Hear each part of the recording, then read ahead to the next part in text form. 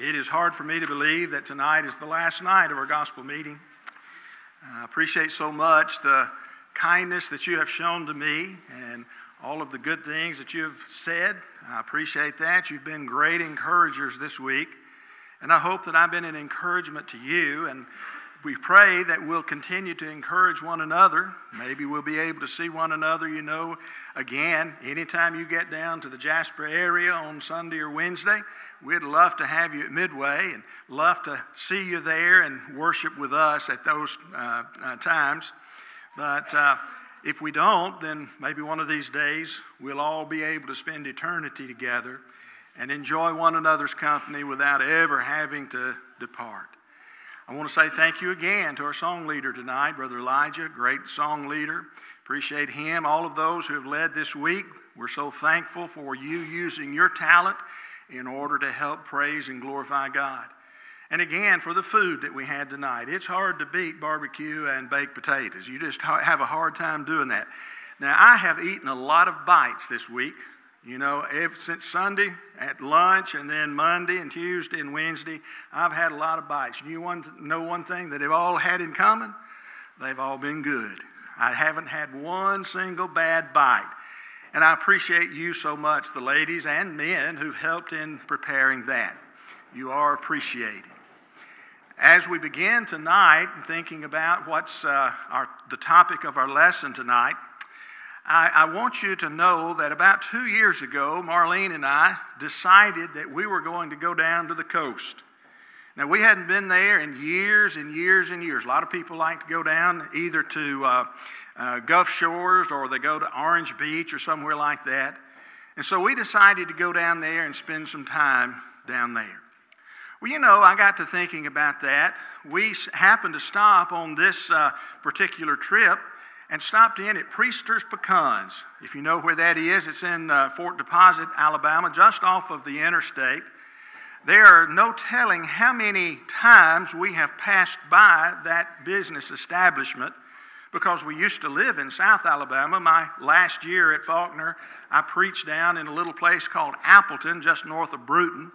And so traveling back and forth from school, I don't know how many times I passed by, but we had never stopped. But I tell you that to tell you this. According to Google Maps, the halfway point, or about the halfway point, is somewhere near Fort Deposit, Alabama. Can you imagine if we had gone down to Gulf Shores and gotten to Fort Deposit and just stopped? We got there to Priester's Pecans and we said, okay, that's as far as we're going to go. We're not going to go any farther. We've gotten here and we're not going to go on down. Well, I'm pretty sure we could have had some pretty good treats, from Priester's Pecans. But there's one thing we couldn't have, and that is that seafood that you have. And another thing you couldn't do is sit on the porch there at Priester's Pecans and look out and see the sand and the Gulf. You just simply can't do it. There are some things that you have to go more than halfway. You have to go all the way in order to enjoy the benefits of them. There's a man that I read about in the Bible who went approximately halfway to where he was going. If you have your Bible with you tonight, turn with me to the book of Genesis chapter 11, and let's simply read verses 31 and 32. There the Bible says, "And Terah took his son Abram and his grandson Lot, the son of Haran, and his daughter-in-law Sarai, his son Abram's wife, and they went out from Ur of the Chaldeans to go to the land of Canaan. And they came to Haran and dwelt there. So the days of Terah were 205 years. Now watch the last part. And Terah died in Haran." He got about halfway, approximately halfway from where he had started to where he was going. Now some may be asking, well, why did he decide to go from Ur of the Chaldees over to Canaan? And the only answer that I know is found in the New Testament in the book of Acts chapter number 7. In Acts chapter 7, verses 2 and 3, what we find is that God had appeared to Abraham, prior to the time that they left the homeland where they had been living, and told him to go to a place that he would show him. Now, all of us remember that. And so it may well have been that God had spoken to Abraham, and Abraham had convinced his family. We know, according to the book of Joshua, chapter number 24, that at least one point in his life, Terah was a worshiper of idols. And so at this point, we don't know if he himself had become a worshiper of God, or if it was just the fact that Abraham had convinced him to go. But at any rate, what we know is that he had gone and he got somewhere around halfway to where he was going. Many of you may remember the 2015 Alabama Crimson Tide National Championship year. There was a player on the field by the name of Jaron Reed. He was a defensive lineman on that team. And he made this statement, and I think it's pretty good. He said, finish, which was their motto. He said, finish is more than a motto, it's a mindset. It means finish whatever we're doing. We need to finish. We're finishing at practice, finishing at workout, finishing the play, finishing the reps, finishing off tackles, and then finish the game. You know, if you're not doing those types of things, it's going to be hard to win or be successful. And I would have to say tonight that I'm convinced that Reed is right. We must finish. We must be finishers if we want to be successful in Christian living as well. And so tonight, if you were to die tonight, I want you to listen closely to what I ask. If you were to die tonight, where would you want to spend eternity? Now, I didn't ask you if you died tonight, where would you spend eternity? I simply ask you tonight, where would you want to spend eternity? I'm going to venture to say that most of us in this good audience tonight would say that I want to spend my eternity in heaven. I want to be there in heaven. That's where I want to spend my eternity. Now, the folks from Midway know that I'm not usually content to ask one question. I always have to follow up with something, because I want to dig just a little bit deeper. And so here's my follow-up question. My question is this: why would you want to spend eternity in heaven? If you want to spend eternity in heaven, why would you want to spend eternity in that place? Have you ever considered just how important it is to know why you want to go to heaven? Many people say, I want to go, but many people don't really stop and consider why they want to go to heaven. And a lot of people, maybe even the majority of the people in our world, and perhaps even in the church, would answer that question something like this: because I don't want to go to hell. I want to go to heaven because I don't want to go to hell. I don't want to spend my eternity in a place of punishment. Now, don't raise your hand tonight, but if you were thinking something like that, if that was something that popped into your mind, you can just give me one of those little winks or one of those nods, Maybe that was one of the things that came into your mind. But please don't think I'm trying to insult you if that's the case with you. Don't think that's what I'm trying to do at all when I say, you poor, pathetic soul. What? You call me a poor, pathetic soul because I want to go, I don't want to spend eternity in hell. I would rather spend it in heaven. Yeah, in a sense, that's what I'm saying to you. And the reason for that is this: there are some, what I believe to be better reasons to want to go to heaven than simply saying, because I don't like the alternative, that I don't want to go to hell. That's what we want to talk about tonight in the time that we have allotted in this last lesson of our gospel meeting. Let's first, as we think about it, let's think about heaven, and then think about heaven in a summary form. The summary of heaven. Now, if I were to give you a piece of paper tonight, maybe you've got your own pen, or I'd need to provide one. But if I were to give you a piece of paper tonight, and I were to ask you to write out your description of heaven, what would you write? Now again, you think about the Bible, but I want you, in your mind's eye, the picture that you paint in your mind of heaven, what would you write down in order to describe this heaven that we're talking about tonight? Well, somebody might describe it as a place where there's no pollution. And maybe they live in a big city or something like that. There's no pollution, and the skies would be always crystal clear. There's nothing to block our view. Well, that would be beautiful, would it not? Somebody might say, well, there's no crime and no violence since there will be no criminals that will be there. That would be a blessing, especially to some of the folks who live in bigger cities right now. And the crime wave that's going on in our big cities, and how some are getting off without any punishment whatsoever and being released back on the street after they've committed a major crime, only to commit the same thing over and over again. It would be a blessing to live in a place where there was no criminals that we would have to worry about, would it not? That would be something that would be great. Somebody else might say, well, there are no greedy politicians, and no drug dealers, and no child molesters. Well, that would be good too. Now, I hope all of those that we just mentioned would come to a realization that there is a God in heaven, that they will have to answer to Him and become obedient to Him. But those who remain unrepentant in those roles, they won't be there.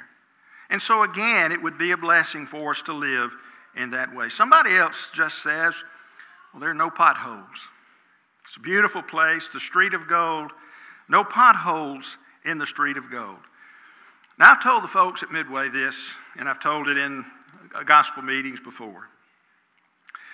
But I said, if I ever go missing, I want y'all to come down my road, my street that I live on, and I want you to search all the potholes, because there are some that are so big, I may have fallen off in one and couldn't get out.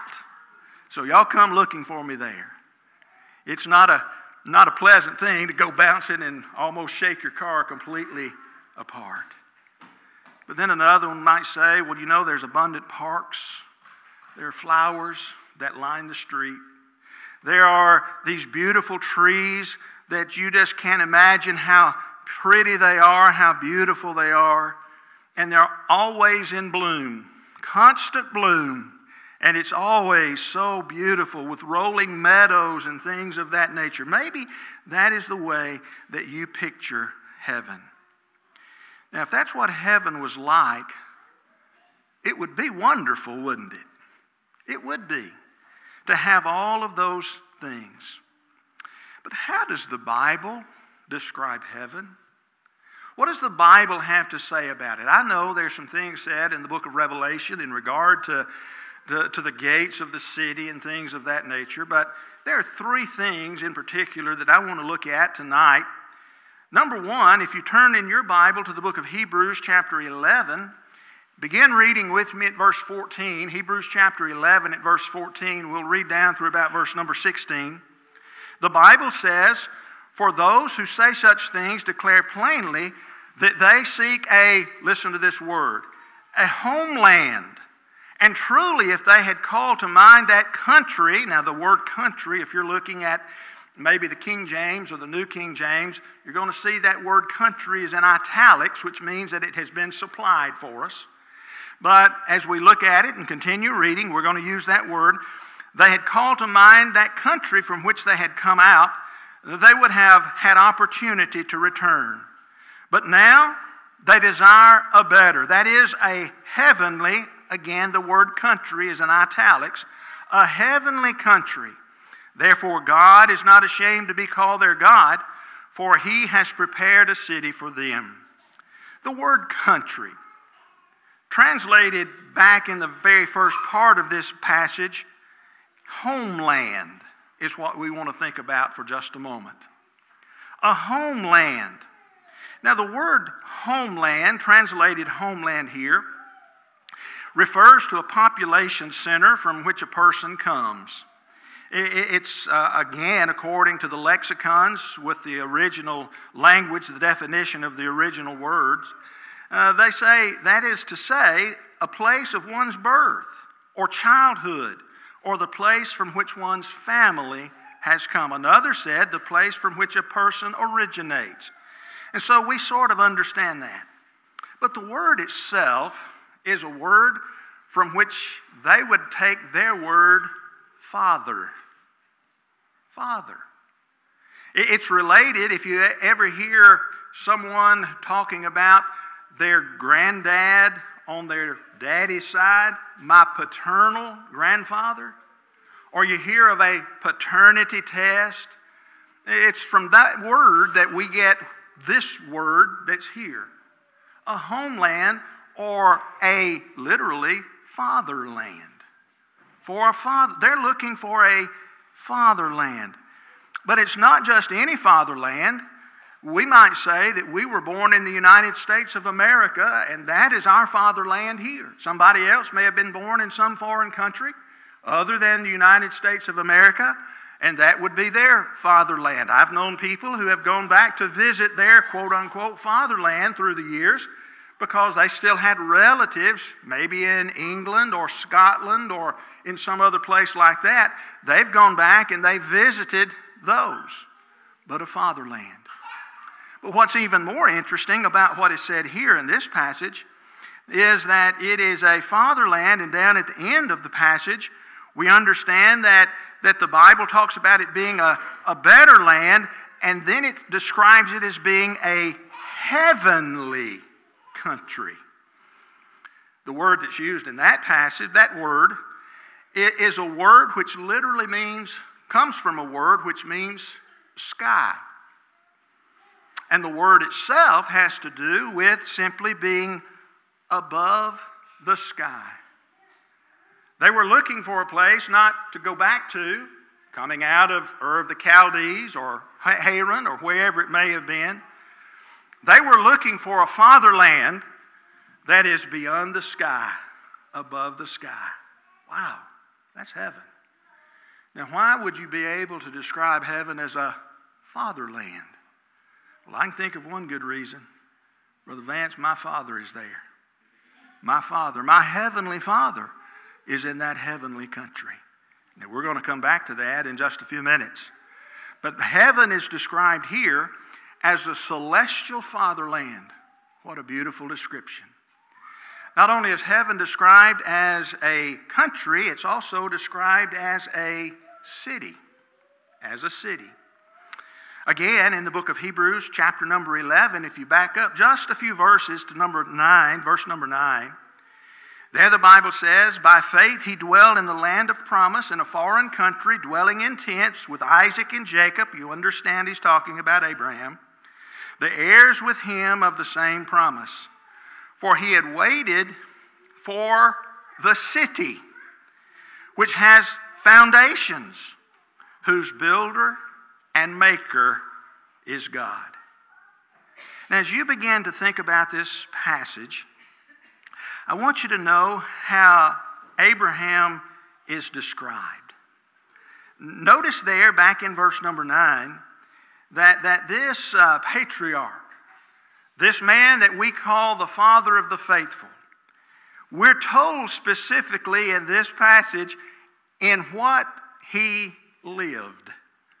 He lived in tents along with Isaac and Jacob. The passage says in verse number 9, he lived in a tent. But Abraham wanted a more permanent place. Abraham wanted something that had some foundations to it, rather than just his tent that he used to travel and move from place to place. He said he wanted a city which has foundations. A city which has foundations. But not just any city. He wasn't looking to find one here on this earth that had a nice wall around it where he'd be protected. He wasn't looking for a place that he could build a house, if you will, on this earth. He wanted a place that had foundation, and this abiding place, the one that had the foundations. Again, it wasn't just anyone, but it was one of which God was both the builder and the maker.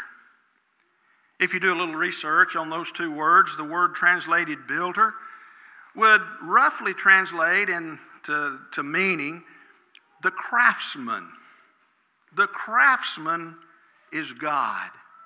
And not only is the craftsman God, but the word translated maker, we could roughly translate that as the architect. The one who designed it and the one who made it with his hands is God. That's the kind of city that has foundations that Abraham was looking for. And that's the way we're told about heaven in the Scriptures. Heaven is a place that comes from the very mind of God, the architect. And heaven is a place, as it were, for our understanding, that was built by the skillful hands of God the craftsman. If God could speak everything that we know into existence, the beautiful sky, the stars, the sun, the moon, the trees, all of the things that we see, if God could speak that into existence, what must He have been able to do in His mind and with His hands, as it were, in building this city? I'm left in awe. I can't even begin to imagine the beauty and wonder of heaven. But then number 3, not only do we read about heaven being described as a country and a city, it's also described simply as a home. If you go back into the Old Testament, back into the book of Ecclesiastes, chapter 12, at verse number 5, you may remember that the wise man writes these words. He says, "Also they are afraid of height and the terrors in the way. When the almond tree blossom." Who are you talking about, Solomon? I'm talking about those folks who are getting older. I'm getting some of that almond up here on the top. You know, my hair has been turning gray and white ever since I was in my 30s. He's talking about them. You know, we have a hard time with a lot of things as we get on. He goes on in this passage. And notice how he continues on. He said, the grasshopper is a burden, and desire fails. Get off my lawn. And desire fails, for man goes to his eternal home, and the mourners go about the streets. Eternal home. It's interesting to me that the Hebrew word used here, is translated and means generally a house. If you search the word and you find all of the instances, which there are many, I didn't copy down how many there were, but there were numerous uses of this one word, most of which are translated house. He goes to his eternal house. Is that reminiscent of what we read in John chapter 14 at verse number 2? Jesus, on the night before his crucifixion, said, "In my Father's house are many rooms. If it were not so, would I have told you that I go to prepare a place for you?" God has, at least for the understanding that we as human beings have, God has a house. The word used here refers to a building in which one dwells. That's what the house is describing here, the word that's used here.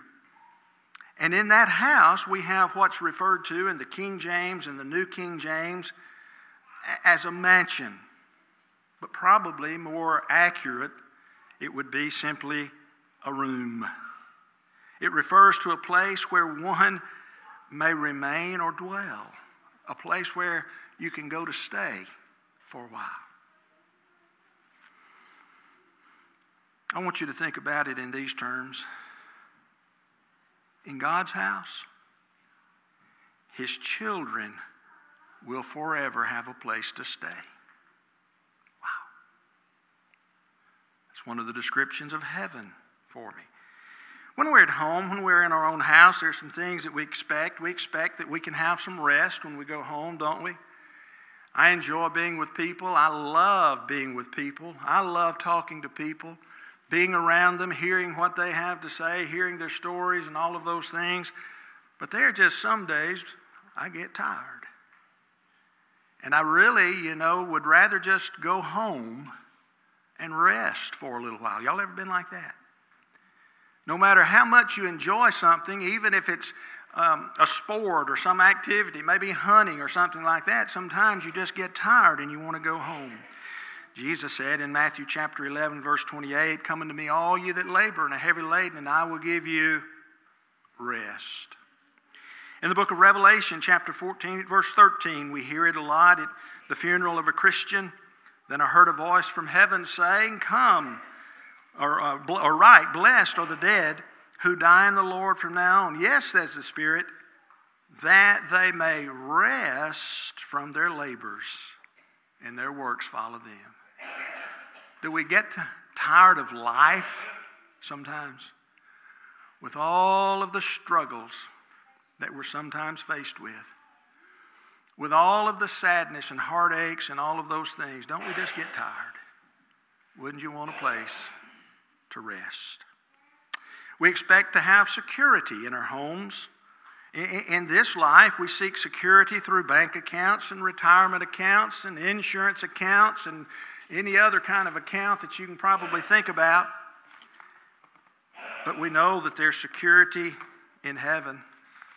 In the book of Matthew, chapter 6, verses 19 through 21, Jesus says, "Do not lay up for yourselves treasures on earth, where moth and rust doth corrupt, where thieves break in and steal, but do what with it? Lay up for yourselves treasures in heaven." Why?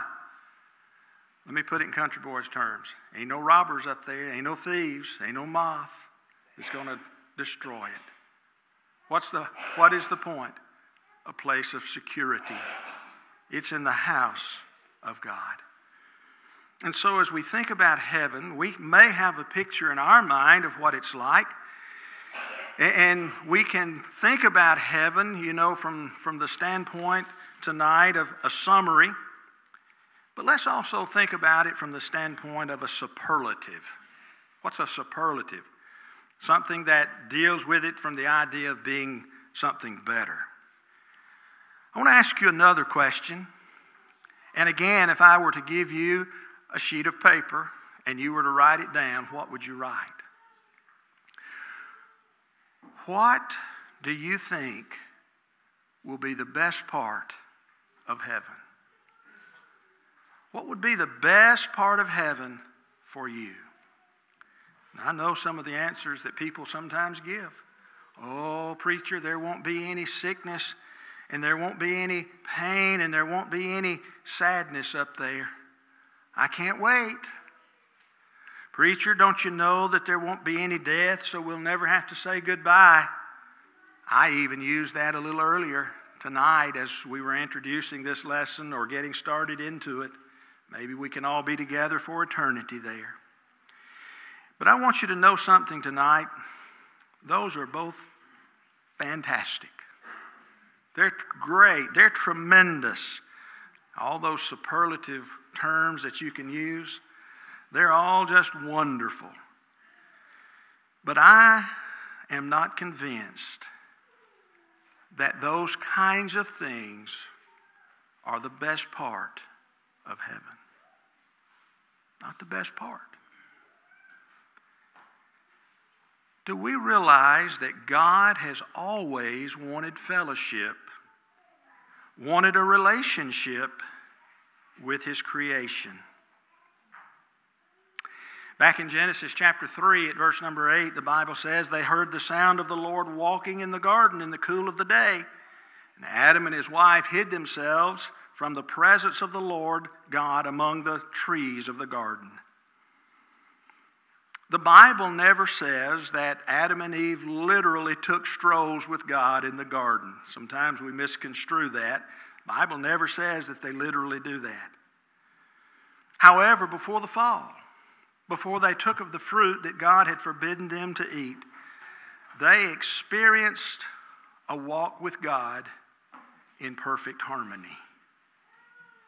Complete access, seemingly, with the Creator of the world. And implied in this walk that they had with God is a closeness, an intimacy, a communion that they would have had with Him. What spurred, what caused, what instigated that relationship? What was it that led to that?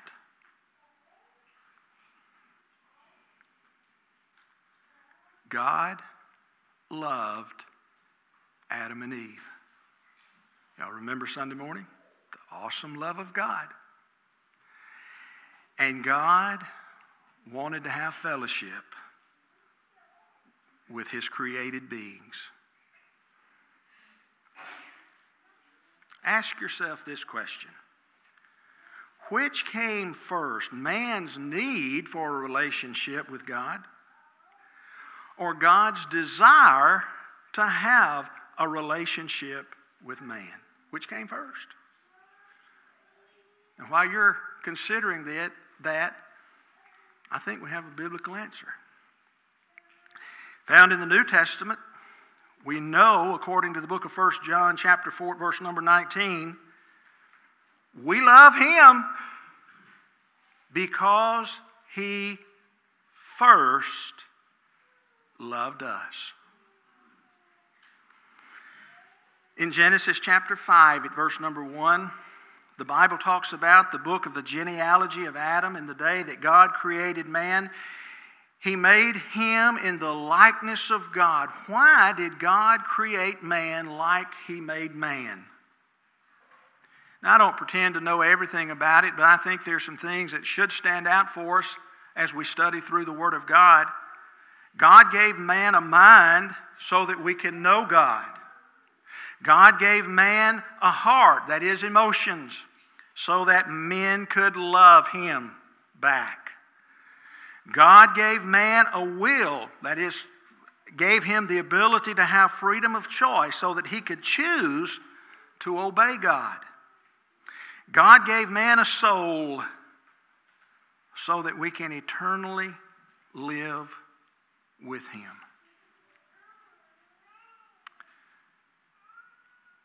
Those are some good reasons why God made man the way that He did. Have you ever paid close attention to what is said in the book of John, chapter 17, at verse number 24? It's in this real Lord's Prayer, the one that He was praying again on the night before His crucifixion, that He prayed these words. He said, Father, I desire that they also whom You gave Me, talking specifically first about the apostles, I desire that they also whom You gave Me may be with Me where I am, that they may behold the glory, my glory, which You have given Me, for You loved Me before the foundation of the world. Folks, you take your friends to your house and you show them your stuff, don't you? You show them that new rifle. You show them that new car. You show them that new room that you've just redecorated. You show those things, not necessarily to brag, because, you're just showing those things. You're proud of those things, but you're proud of them with your friend. And those are the ones that you carried with you to see those. Jesus wants you to come home with Him, to see Him as He truly is. In Psalm 27, at verse number 4, the psalmist wrote and said, One thing I have desired of the Lord, that will I seek, that I may dwell in the house of the Lord. Now watch here where he said, or when he says he wants to dwell in the house of the Lord, all the days of my life, to behold the beauty of the Lord, and then to inquire in His temple. It seems that the psalmist is talking about his life here on the earth in this place. He said, I want to be in God's presence here. But if you go to that familiar psalm, Psalm 23, here's what you're going to find in verse number 6. Surely goodness and mercy shall follow me all the days of my life. And you can finish it, can't you? And I will dwell in the house of the Lord forever. The psalmist wanted to be close to God. Philippians chapter 1, verse number 23. Paul would write and say, for I'm hard pressed between the two, having a desire to depart and be with Christ, which is far better. You know what Paul said? If I just translate that into Walker County language, you know what he said? He said something like this, I'm ready to go to heaven. Paul, why are you ready to go to heaven? It's interesting what he didn't say.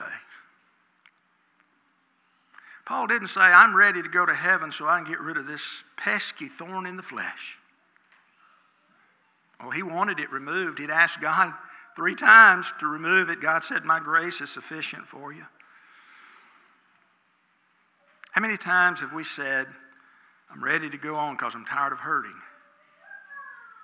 Now, that would be a motivating factor for a Christian.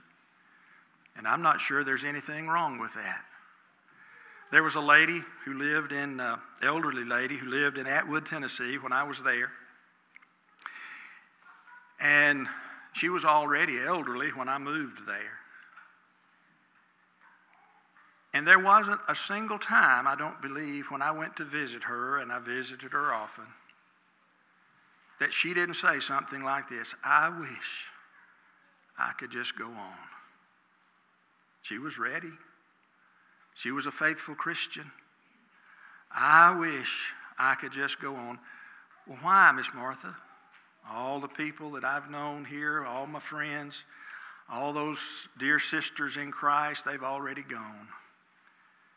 I'm tired of struggling with some of the things that I've had to struggle with. She came in from church. Her husband was not a member of the church, not a Christian. She came into church from church one Sunday morning, and he was in his recliner. And he had gone on back to God. And he wasn't a Christian. And it wasn't that she was making an excuse to say, I want to go see him, because we talked often about, how sad she was because he died in a lost state. She made the statement, I just wish I could go on. Paul said, I'm ready to go to heaven, but he didn't say, because I want to get rid of this pesky thorn in the flesh. Paul didn't say, I'm ready to go to heaven because if I do that, I'll never have to take another beating. I'll never have to be in another shipwreck. He didn't say that, did he? What did he say? I want to go to heaven because I want to be with Christ. That's far better, he said. I want to be with him. He would write in the book of 2 Corinthians chapter 5, verses 6 through 8, so we're always confident, knowing that while we're at home in the body, we're absent from the Lord. For we walk by faith, not by sight. We're confident, yes, well pleased rather to be absent from the body and to be present with the Lord. We could continue to mount evidence from the Scriptures tonight that seems to indicate one of the greatest things that one could ever imagine about heaven is because that's where our Father is. That's where our elder brother is. To be able to be with them, with the Holy Spirit, in eternity is one of the greatest things that we have to look forward to. As we begin to bring this lesson to a close tonight, Hebrews chapter 10, verse 34 says, For you had compassion on me in my chains, and joyfully accepted the plundering of your goods, knowing that you have a better and an enduring possession for yourselves in heaven. The abiding, we could say enduring, reward of God, to be with Him forever. James wrote and said, "Blessed is the man who endures temptation, for when he has been approved, he will receive the crown of life which the Lord has promised to those who love Him." James chapter 1 at verse number 12. In 2 Timothy chapter 2 at verse number 12, Paul wrote and said, "If we endure, we shall reign with Him. If we deny Him, He also will deny us." Take this home with you tonight. Heaven is an enduring or abiding place of reward for an enduring and abiding people. Those who endure this life, living as a Christian, abide in Christ, walking in the light, whatever metaphor we could use from the Scriptures. That's who heaven is for. Maybe you began that journey in the past. You believe that Jesus was the Christ. Without faith, it is impossible to please Him, for the one who comes to God must believe that He is, and He's a rewarder of them that diligently seek Him. Hebrews chapter 11 at verse 6. Maybe you believe that Jesus is the Christ. If you don't believe, then we have no hope. Maybe you're at one point repented of the sins that you had in your life. We've already mentioned this passage before in the book of Luke chapter 13 verse 3, also in verse 5. "I tell you no, but except you repent, you will all likewise perish." In that passage, he's talking about some who perished physically.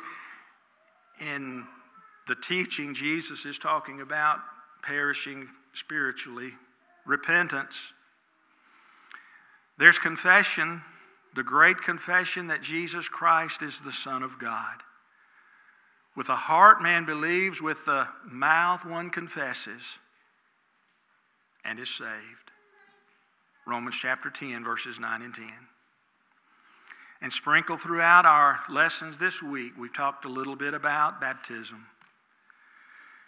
Unless we're washed in the blood of Jesus Christ, we'll never have contact with that cleansing blood, and the only way we can be washed in it is to be buried in His death. Romans chapter 6, verses 3 and 4. Maybe you started that journey a long time ago. May I beg you? Do not be stopping halfway. If somewhere along the way you've stopped off to sit on the porch and to look at life, and you've never completed the trip, may I beg you to get off the porch and finish the journey. Be a finisher, not just a motto, but your way of life, so that one day we can be welcomed home. Not just to have freedom from a lot of things that we consider to be bad. Freedom from being in the bad place, hell. Freedom from pain and suffering and death and all of those things. Not just because we want freedom from those things, but because I want to spend eternity with a God who loves me, has invited me, has made it possible for me to be a part of His church, where He has placed His saved people,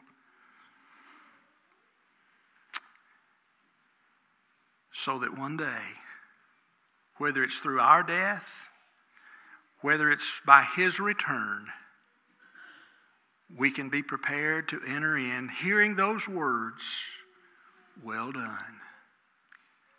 I want to have that abiding place, that abiding reward of God, don't you? if you need to respond to the Lord's invitation that you might have that this very night, why don't you come right now as we stand and as we sing?